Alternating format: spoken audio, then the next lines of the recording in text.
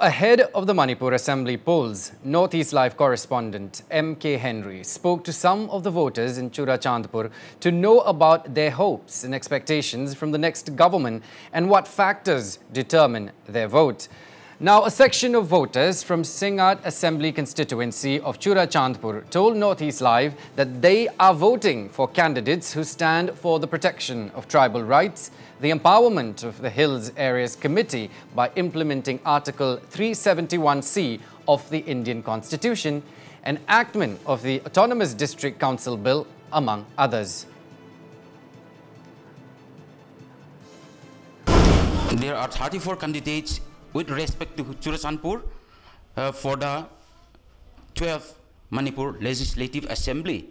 Churachandpur, in fact, has 6 assembly constituencies, and for these 6 assembly constituencies, those 34 candidates raised certain issues regarding the land rights of the tribals, the hill areas committee, or the 371C, Article 371C of the Indian Constitution.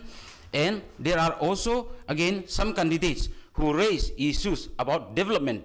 So here I am joined by the voters who will express their opinions regarding the candidates whom they support based on the issues raised by the candidates. Tell me, what are the issues you support? Yeah, I personally stand for the candidate who support the tribal cause and issues. So can you tell me what is the issues? Well, in Manipur, we have the equal assembly in the state assembly and delimitation issues. Manipur population is like 28 lakhs. Valleys are like, let's just say 55%. Till areas consist of 45% approximately in the state assembly. So totally strength of the house 60 states, out of which 40 seats belongs to the valleys, so 20 seats goes to the house. So there should be equalized between the valleys and the hills. The tribals' land rights are really imperiled. Yes. Now, meanwhile, voicing their expectations, most of the voters of Henglep constituency said that they will vote for the candidates who will work for the all-round development of the constituency with better road connectivity and healthcare facilities. Now, I am joined here by 4 voters from Henglep, and these 4 voters is going to express their, their point of view regarding the issues that is dogging the Henglep areas. Party, do you think, will take up all these development issues?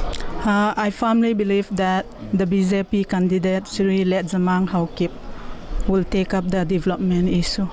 What is the issues that you are supporting? I want the health sectors to function properly. So far, the only primary health center failed to give services to the sick people. Yes. All the staff appointed for this place functions from Churachandpur, and it is only in name. Okay. I stand for development issue like roads, Henglep subdivision. 31 kilometers from Tingkil to Henglep is still is not whole weather road. And if he had been elected, I strongly affirm on him that he will surely develop this road, and also he will make it more developed in our subdivision. I want that the government office of the Henglep subdivision function properly. So based on our interaction with these voters, it is known that Henglep has been plucked by so many, lack of development in so many sectors. So it is the wishes of the voters that there should be certain candidates, or there should be at least some candidates who will definitely take up the development issues of this Henglep. As they have pointed out, Henglep has failed to have a blacktop road connecting the subdivisional headquarters with the Henglep, with the district headquarters till today. Reporting from Tuibong, Churachandpur, M.K. Henry for Northeast Live.